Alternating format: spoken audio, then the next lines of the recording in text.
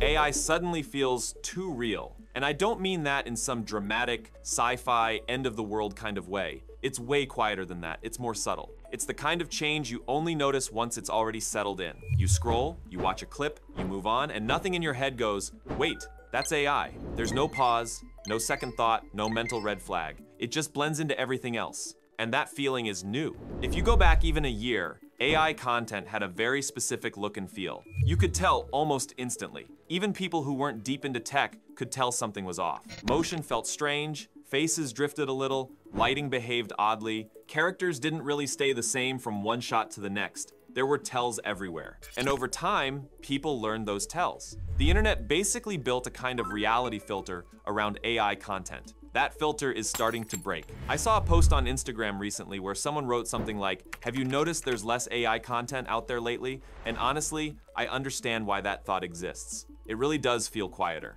less obvious, less in your face. But that conclusion goes in the wrong direction. There's actually more AI content than ever. The difference is that it got better. And right now, most people simply don't recognize it anymore. So, did AI slow down? That's really not the question people should be asking. The question is, what actually changed? Because this shift didn't come from one big announcement or one huge launch. There wasn't a single model drop that suddenly flipped a switch. What we've been seeing instead is a steady stream of updates. New image models, new video models, small improvements landing every few weeks, slightly better motion here, slightly better faces there, a bit more stability overall. Nothing that screams this changes everything on its own, but enough that things quietly start stacking on top of each other. At the same time, the market itself changed too. Over the last year, AI subscription platforms and aggregators started popping up everywhere. One dashboard, access to a bunch of models, images, video, text, audio, all bundled together. And now, pretty much anyone can get access to decent AI tools. And that matters. Because once access becomes universal, raw quality differences stop explaining why realism suddenly jumps this much. If everyone has roughly similar models, outputs shouldn't feel dramatically more believable. Yet here we are, which means the real shift happened somewhere else. It happened in production. For a long time, AI content felt artificial for a pretty simple reason. It was stitched together. You generate something in one tool, export it, move it somewhere else, animate it, tweak it, export again, fix something that broke, then suddenly realize the character doesn't look the same anymore. Every step added friction, and every bit of friction left visible marks. Your brain is extremely good at noticing those things. Once you start paying attention to the AI content that blends in best today, a pattern shows up almost immediately. It's rarely about the flashiest model. It's about continuity. Fewer handoffs, fewer breaks, fewer moments where the illusion falls apart. That's where tools built specifically for creators and production teams started to stand out. For us, one of those tools has been Higgsfield.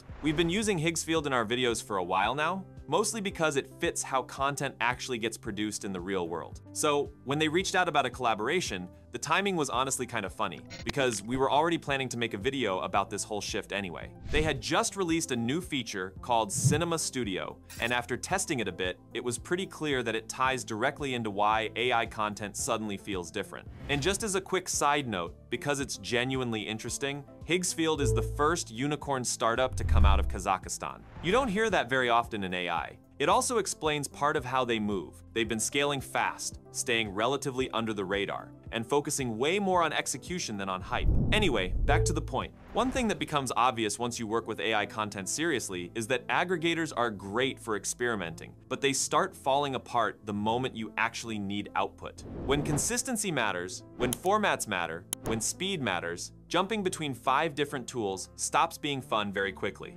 Higgsfield approaches this from a very different angle. It's clearly built around production. You have access to multiple image and video models, and they're updated all the time, but the focus isn't really on the model names. It's on how everything is wrapped into a single workflow that actually holds together. Even small details make a big difference here. Being able to properly choose generation resolution, having a large list of aspect ratios that actually match real use cases instead of forcing everything into one format. Some of these settings aren't even available on the original model platforms themselves. They sound boring on paper, but they're exactly the things that stop AI content from looking like a demo. Once you generate an image, you don't need to export it and jump somewhere else to animate it. You just extend it. Same environment, same context, same character. That alone removes a huge amount of the seams people are used to spotting. And this is where Cinema Studio really starts making sense.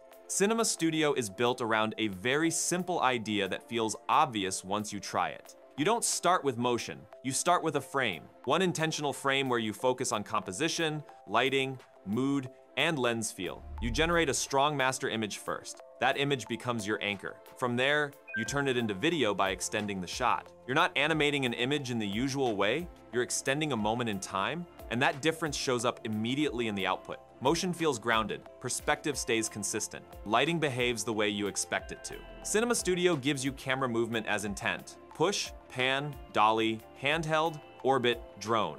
You choose duration, you choose resolution, you generate multiple takes, and then you curate. It feels much closer to how real production works than to traditional AI prompting. Another reason this feels different comes down to optical logic. Cinema Studio uses camera and lens profiles inspired by real cinema gear. That anchors the look. Perspective behaves properly. Depth feels believable. The shots stop feeling floaty and disconnected. This is also where hyper-realism quietly enters the picture. Not the exaggerated kind, just enough detail and consistency that your brain stops questioning what it's seeing. Consistency is the real unlock here. Higgsfield lets you save characters and reuse them across shots and angles without losing identity. This used to be one of the hardest problems in AI visuals. Faces would subtly shift, proportions would drift, expressions would reset. When that happens, your brain immediately flags it. When it doesn't happen, your brain relaxes. And once your brain relaxes, the content just works.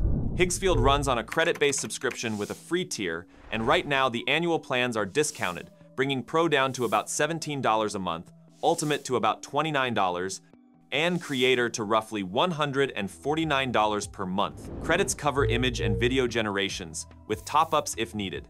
In practice, a lot of creators end up paying for multiple tools, something like Pika for generation and Runway for control, and that combined cost adds up quickly.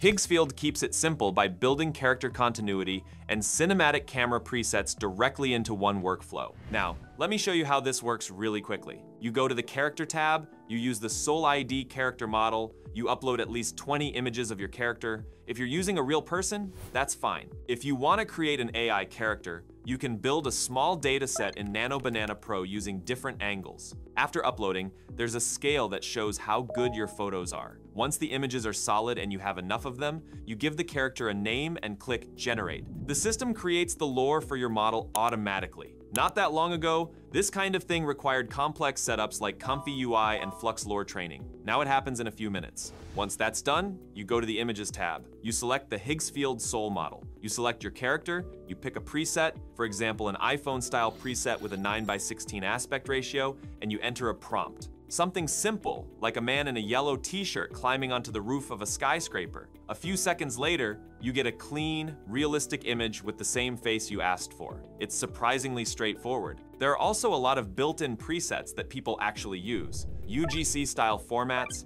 face swaps, viral effects, trend-driven motion setups, including styles inspired by newer video models. These aren't gimmicks, they're patterns. And patterns are what make content feel familiar. On top of that, there's a community layer where people share their work, get inspiration, and see how others approach shots. That's how visual language spreads. That's how styles converge. And convergence is another reason AI content starts feeling normal instead of foreign. So when you zoom out and look at everything together, AI didn't suddenly jump forward in intelligence. The production layer matured, workflows got cleaner, continuity stopped breaking, and once continuity holds, the internet's reality filter loses its grip. Detection relied on visible flaws, on seams, on inconsistency. Those things are fading. Cinema Studio isn't the only reason this is happening, but it's a very clear signal of where things are heading, away from random generation, toward deterministic workflows, away from novelty, toward invisibility. That's why AI suddenly feels too real. If you want to check out Cinema Studio yourself or watch the AI movie trailer they released,